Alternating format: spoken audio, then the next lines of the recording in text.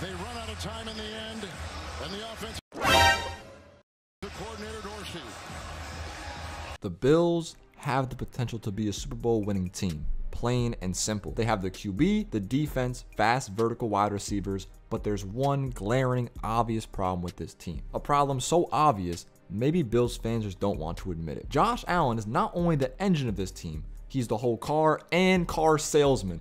Obviously, the Bills have a great defense, which helps the team as well. But just talking offense, let's be honest right now. The Bills will go as far as Josh Allen will take them. Now, yes, the dude is 6'5". He can literally do everything except catch his own pass on the field. So, of course, you want him to be a big part of your offense. But with him being the primary focus and the primary attack on your offense, this greatly affects his fatigue and his overall ability throughout a game.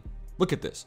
Game on the line, 4th and goal, quick out route to McKenzie on the right side, gets open, and Josh Allen throws it short. Bills fans, when was the last time Josh Allen threw a ball at the receiver's feet?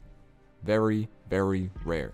Josh Allen threw 63 times in 80+ degree weather in Miami. Also ran the ball 8 times. This right here is a prime example of why you need to trust your running backs and allow them to take pressure off Josh Allen throughout a game. I don't understand it. The Bills have 3 running backs, all of which seem to be solid and definitely provide depth for an already deep team. But none of them are at 100 yards rushing and all rank out of the top 40 among other running backs in the league. However, Josh Allen has 113 rushing yards total this season, and he's got the only rushing touchdown for the Bills. All I'm saying is, when you have Josh Allen throwing 63 times in Miami of all places in September, you should expect shit like this to happen late in a game. Another obvious glaring issue. 0-7 in one-score games since the beginning of last season. And yes, this includes the Bills and Chiefs playoff game, the coin flip debacle, what have you. When it comes to late in games, you can't expect Josh Allen to be the same demigod after he's thrown 50 times and rushed 10. Side point. Can we stop saying Josh Allen is undeniably better than Lamar Jackson? Correct me if I'm wrong, but didn't the Ravens put up 38 points against Miami, and didn't Lamar run 119 yards on him? And he finished with 4 total touchdowns?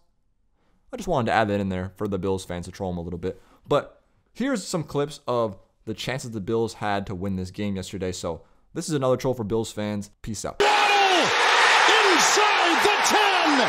One-on-one, 4th and goal, and he throws short. Allen up, grabbed, gets away. Oh my goodness, how did he escape? It goes off to McKenzie. He'll drive and dance. The clock continues to tick. He picks up 11.